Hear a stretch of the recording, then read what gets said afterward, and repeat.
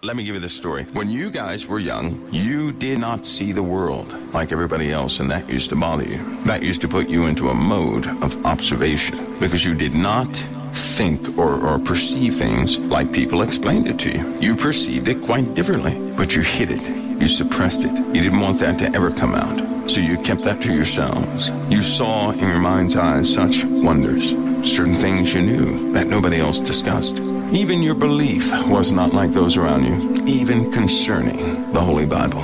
It wasn't. Let's face it. You were in somewhat of a dispute with other folks concerning the Word of God. You would hear them, give them all respect sometimes, but you were not on the same page they were on.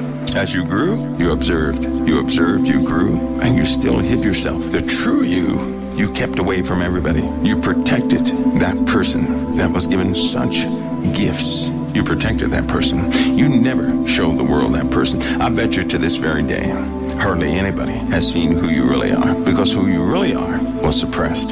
See, when you were growing up, the more you observed, the more you heard, the more you became somebody else. In other words, you took some garments you made yourself, and you put those garments on a character that fit into the world, that kind of served other folks, that blended, because you didn't want anybody to see what you really were and your ideas and your thoughts, because you scrutinized your own self and you said they'll never accept it. You were also frightened of rejection, and it used to cause you anger or sadness. And Lord knows you've been through much rejection. So when this took place, when this combination of things took place, the rejection, you came into your adolescence. And you began to walk into the world, and some people experimented, some did not. You were still different. And you tried your best to become part of this world, didn't you? You tried your best to fit in and to enjoy the world like everybody else did, thus trying many things. Well, that began a season in your life where you found out what the world was. Many years passed, and you said, that is not for me. Some of you barely made it out. It was like climbing into a hole, right? And water was filling up in the hole, and you barely made it out that hole. You had help, but you were in a hole. All of us were in a hole. While we were in that hole, we were forced to begin to recognize ourselves and how we really did mess up. And while everybody else may have said, well, that was somebody else's fault, we knew we had something to do with it. And you began to reflect. This is when your mind was open and everything else anyway. As I said in the beginning, you didn't think like everybody else. Now, with a few people you did share some of your ideas with that you thought would accept the way you saw things, they didn't, did they? See, there was always this person in your life where you thought, well, maybe they'll understand. So you freely started speaking about subjects. And for a minute, it seemed like, hey, they understand. But then they ended up, kind of throwing you under the bus. They weren't quite understanding of what you really had in you. And you knew at that time you couldn't share these things. So essentially, many of you became somebody else for the benefit of somebody else, like you were hiding in the world, because you didn't want that rejection again. And so for a long time, you've been on this trend of trying to not be rejected. You're frightened of it, terrified of it, and you really shouldn't be, because no one ever told you the way it really is. So let me get into your minds real quick. See, the Lord had you born with a different concept of life, period. Nobody had to introduce you. You were drawn. Let me tell you something. So let's go ahead and open up the closet, right? Let's get this stuff out the closet, because so many Christians are so frightened of this stuff. You were drawn to paranormal. Yes, I said it. Everybody's like, oh my, don't say that. Yes, I'm going to say it. You were drawn to paranormal things, to these extraordinary topics you were drawn to. And for some reason within you, as you listen to things, as you're drawn to these, you know there's some truth in it. You just don't know. You're trying to find out who's going to say that truth that I will recognize, because it's not going to be found in traditional speech. It's only going to be found in this non-traditional speech. And so some of you guys actually went down that highway. You began to search, and you didn't tell anybody about the exquisite happenings that took place in your life. Because, by the way, who would you share it with? You couldn't. All of you were born knowing some things. And here's what happened. As you grew, as you got out that hole, as you faced rejection, as you became somebody else, you learned to suppress what God naturally put in you, because it's rejected. Well, it was rejected by the majority of the world. It was rejected so much you said, there's no use talking about it. I'm going to be lumped in with these crazy people over here, and I don't want to look like them over here. Some of you were even sneaky, and you would praise the Lord one day and go listen to the forums that talked about the cuckoo stuff the other day. But of course, nobody could see you because you're behind the internet. You were good to go with that. And then people, there was a season where Christians came out. They said, hey, don't search that stuff, that nonsense. And then you felt conviction. Wait a minute. Am I putting this stuff before the Lord? And so what happened was it drew you totally away from that topic into the Word. What you didn't realize was that was no ordinary time. That was a time when you could have been lost in what you were searching for. And you had to have a foundation. So guilt came upon you. Conviction, right? A recipe came upon you. And you came over totally to the Lord. Still having these beliefs, you came over to the Lord. But what happened was you totally shut down the entirety of what God put in you. And it's almost like a piece of you. By faith, it came alive, but the other part died. Another natural part of you died. The part that God had placed some concepts in, it died. It started dying. And when it began to die, you were dying with it. You didn't even know that that's the majority of you. And you were trying to do everything, not looking into these subjects, but did you notice it was almost like you were being starved to death? It was almost like there's life in Christ, but you have lost part of your life and you don't know where it went. So let me show you what happened. You were drawn away from that topic because at that time you didn't have the right foundation to see what you will ultimately see. You have to have a foundation in faith to do that. So what the Lord did was he took you away from that topic totally, brought you into the fold to give you principles so that when that subject popped back again, now you would have a foundation in Christ and not be lost, because you may not admit this and you don't have to comment, but while you were looking into those subjects, prior to you having a good foundation in Christ, you were beginning to question some things. You didn't even know it, but that's a test.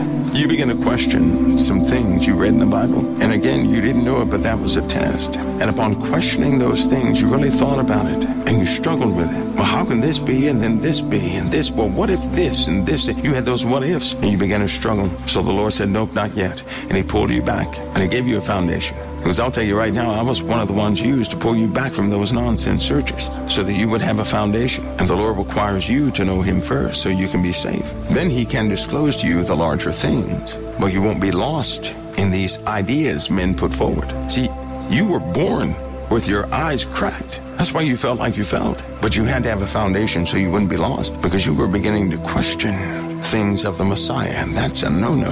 That's unsafe. The Lord had you go through this period and even experience that so you would know, yep, I was starting to slip a little bit. So he yanks you back and he gives you a foundation, and all of a sudden the world is now accepting of the subject you were born with. All this stuff they're talking about today, you were born knowing. You already knew it. You didn't have to go looking. You were trying to find proof of what you had inside. Most people, right, are not like you. They go out there and they look at these subjects. They're trying to see if it's real or not. You don't need any of that. You're trying to find something that goes along with what God put inside of you. The devil didn't put that inside of you. The Lord did. And so right now, this very moment, right now, you're alive in Christ, yes, but you know there's a portion of your life that has been shut down and you are still suppressing some things you know about. And it is causing you, it's almost like you're in a coma. You've tried everything and nothing sets you on fire. And you know I'm telling you the truth. Do you know why? Because in order for you to be on fire, you've got to fulfill your call. You were embarrassed to talk about this subject to anybody else. You didn't want to be lumped in with the cuckoo heads over there and the cuckoo heads over there. And the Lord had to give you a foundation so that you would have the proper context going forward, or you would surely start going down the wrong path. But see, now you have that foundation. Yes, you hid it for a long time. You covered that up for a long time.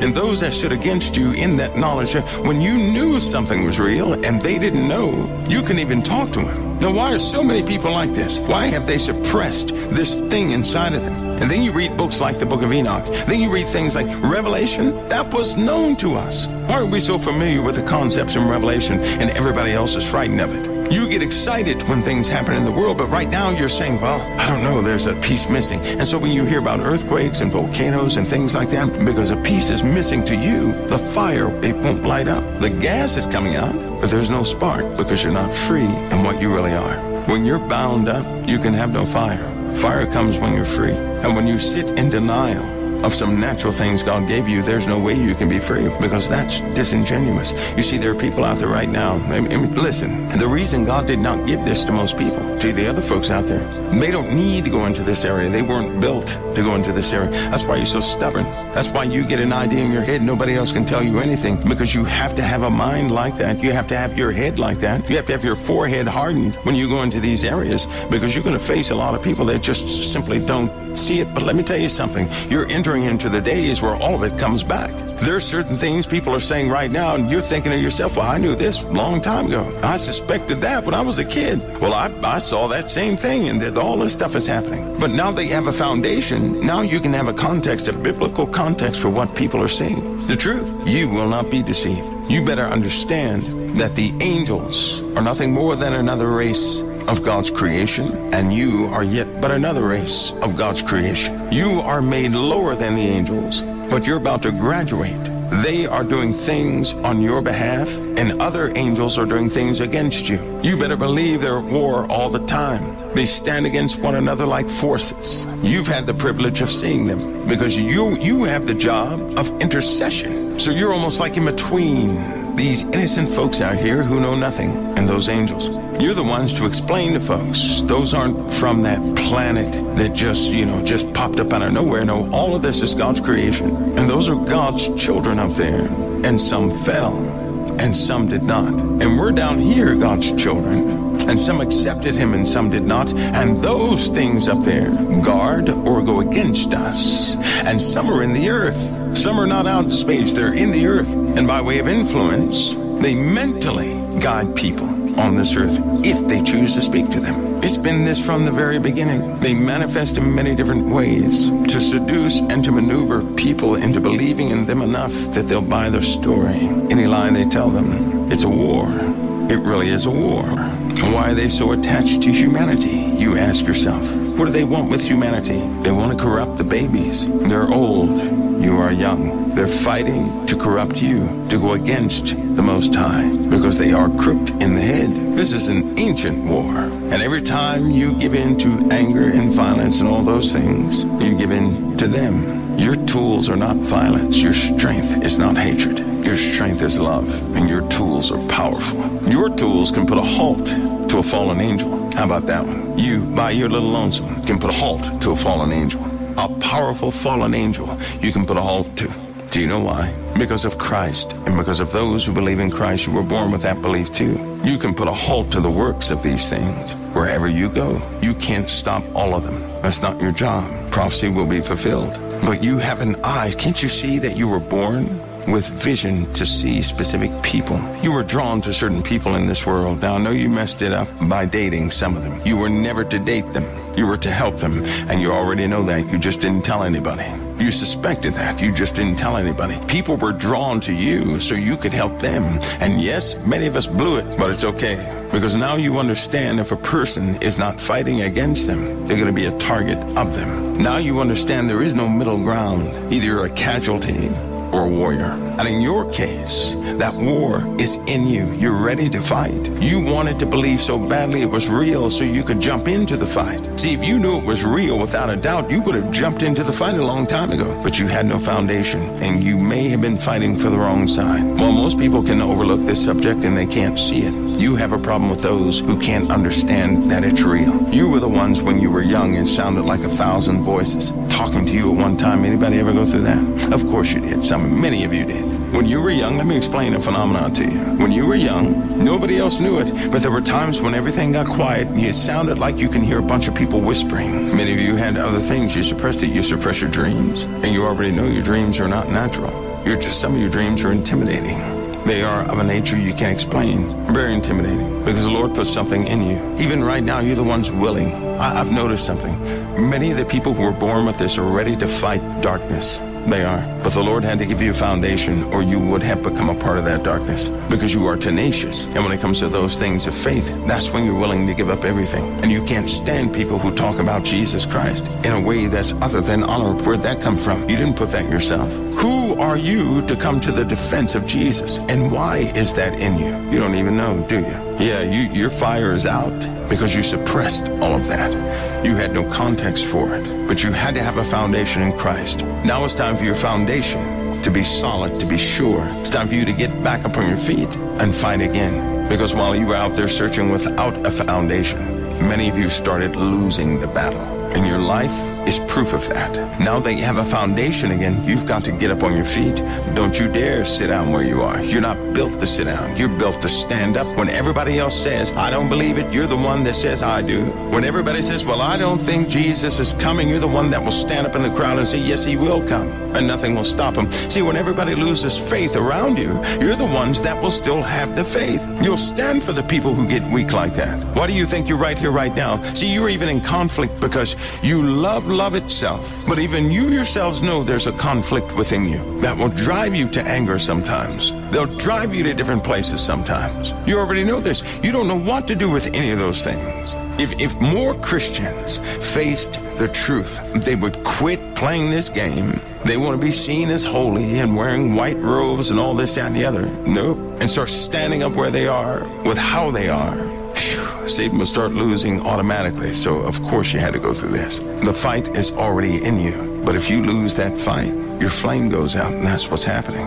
Many of you have had zip to fight. You're starting to think to yourself, did I really have that experience? Did I really dream that? Does that really mean anything? Aren't you at that stage right now? Was that real, or was that just me? Huh? How many have become their own psychiatrist lately? You're starting to question some of those things you went through throughout your life. It doesn't seem real, does it? It's a conflict right there. It's like something has a hold of your mind. Oh, that's going to be broken. See, now you live in a time where these things will manifest, and people will get hurt, and people will become consumed. But foundation had to be real. It couldn't be some false made-up foundation. It had to be based on Yeshua HaMashiach only.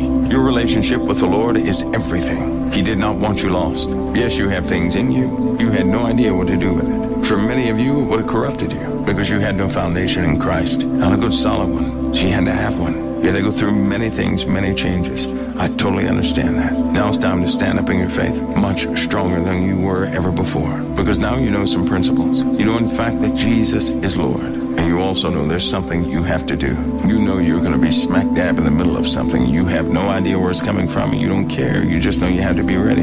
And yes, you're by no means alone in the way you think.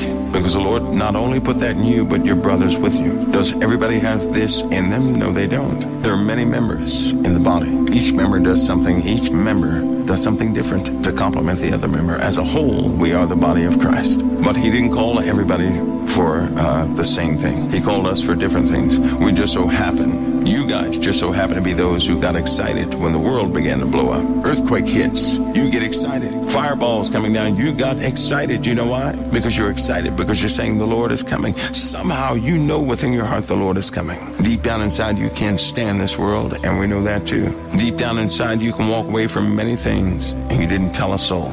Let me give you an example of what you can walk away from. There are people in your life right now that other people would not understand, but you can clearly put them in the hands of God and walk forward into your mission. They wouldn't understand that. They would say you're cold-hearted. Well, you already know they would never understand. You have a mind about the reality in the spiritual realm that everybody does not share. Sure, you'd miss people, but you already know something something deeper than the average person. Well, it's time for you to stand up. Now, I told you again, in the public domain, what do you see people doing? The same thing you were born knowing. What are they doing? They're hunting ghosts, and they're hunting E.T., and they're hunting monsters. Have you noticed? That's all they do. Hunt ghosts, hunt E.T., and hunting monsters. Do you know that this society, this generation is based on those things? Look at the video games. It's based in magic, monsters, aliens, ghosts and goblins and zombies. It's based in supernatural things. What gains most of the viewers on television? Supernatural things. So right now, everything is turning supernatural, but supernaturally dark. That's why it's time for you to stand up. You knew that supernatural darkness would manifest one day. In fact, you felt like you had no employment. You have no employment. When things are normal, that's where you don't fit in. And you know I'm telling you the truth. That's when you become bored. That's when you become tired. If everything were to go on naturally, if everything would not have a supernatural overtone, you know, in fact, you would be dead inside. But as you see more and more supernatural things, you will awaken. While everybody else is folding up in terror, you will not be, because somehow you already know. Right now, because of limited supernatural happenings, many of you feel lifeless. You feel so incredibly useless, and you know you do. You're trying to fit in like everybody else fits in, and it does not work for you. That's why you're tired, worn out, and everything else. Well, let me tell you this. All the supernatural things that were of old, they're coming back now. Now, many people won't be able to handle this, but you will. You're the ones that will encourage those that are around you that can never even look into that portion of reality. But because you already understand it, you're going to fight on their behalf. That's when you come alive. It's almost like you've been resting all of this time. And here's the marker. You know you're like this when things are normal in the world. That's the most terrible time of your life. While everybody else is enjoying the beach, enjoying this, that, and the other, it is absolute death to you. You don't belong in that time, and you know it. It's because you were called for a very specific time. And believe me, it takes a lifetime of training to stand up in that time. You just don't stand up in that time on your own. It takes a lifetime of training. You've been introduced to things. God has prematurely shown you things. He introduced you to some things, and it's almost like he shut the book for a time. But that was so you can have a foundation in Christ. You see that stuff starts manifesting in front of you, and you have no foundation, you will surely be lost, and nothing would be able to bring you back. A lot of people, we may not be able to quite get with that, but we know that this whole everything is about to get torn up. We already know. We're just looking for what's going to do it. You get excited looking for what's going to do it. You may not know what it is, but you'll begin to recognize it when it comes. That spiritual knowledge on the inside of you, that will be unlocked when you need it. It will not be unlocked prematurely, because then people would go write books about it. God's not going to exploit his knowledge he put in you, have you exploit it to everybody else. No, it doesn't work that way. When he unlocks that truth, it's going to be used. See, with the Lord, let me tell you this. When the Lord allows you to understand something fully, it's because you have to use it. God doesn't allow you to understand things fully so you can go and capitalize on it. That'll corrupt you, because he has a rule. What he has given you freely, you give freely to everybody else. So with real wisdom from above, it'll be unlocked so that you can utilize it. Your vision will change. You'll see more and more things. It didn't scare you before. You knew this stuff was coming. Nobody had to tell you that. You have an issue with life going on as usual without these things, because you know it is a major part of life. That fire, it'll be rekindled. But you had to have a foundation first. Now do you understand what happened to your fire? Now do you understand why you're dull? But don't worry, because you're about to stand up.